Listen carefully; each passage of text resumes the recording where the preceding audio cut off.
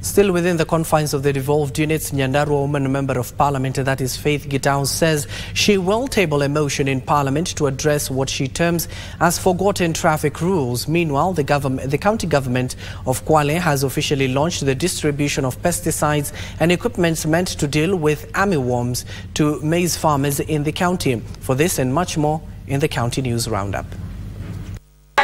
Nyandarua woman member of parliament Faith Gitau, while promising to table a motion in parliament to address forgotten traffic rules, faulted drivers for reckless driving.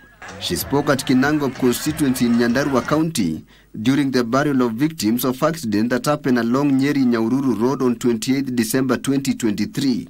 Shida ile tuko nayo ni speed.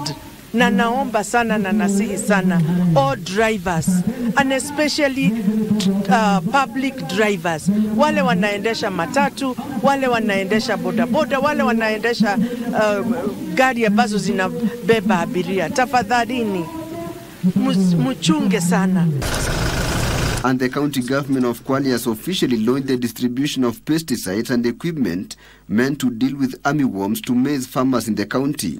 County government kwa tukishirikiana na waheshimiwa wajumbe tumewekeza hapa, tumenunua vitu vya milioni 4.5 ili kusaidia wakulima wetu wa wodi zetu zote 20. Kwa hivyo langu tu ni kuuliza wakulima turudi mashambani tuweze kulima, tuweze kusaidika na baadaye pia.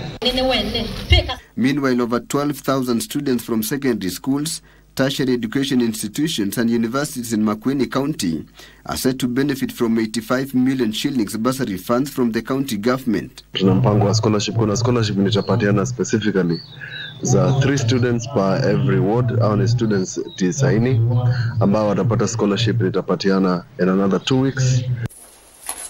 And 196 needy bright students in Busia County are set to benefit from this year's Elimu scholarship sponsored by Jomo Kenyatta Foundation. State and non-state actors have been eyed to join hands with the government to enable more children from humble backgrounds to realize their dreams. This one, we are targeting 16 girls who are to benefit from the program and 13 boys. And the criteria that we are using is the learners who are very needy, bright and needy students are the ones to benefit.